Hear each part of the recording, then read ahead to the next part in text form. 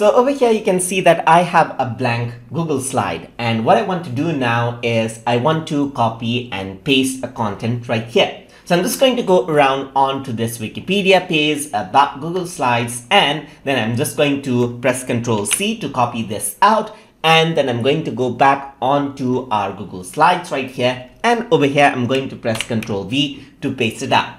But once I do that, you can see that it copies out the formatting right here. So of course you can go ahead and right click and paste without formatting to paste without formatting right there. But what I want to do is I want to remove the formatting for the existing pasted content right here. So I'm just going to select this out to do that, and then I'm going to go to format, and over here you can see that there's an option to clear formatting right there. So you can see the shortcut key over here as well. But anyways, I'm just going to click on this and let's see what happens. So what happens is that it preserves out the hyperlinks right here. When you do this, it preserves out the superscript, but it applies on the text and color for the regular text that you see right here. So it's not entirely like pasting the unformatted text, but you still have the hyperlink. And you can see that it changes around the font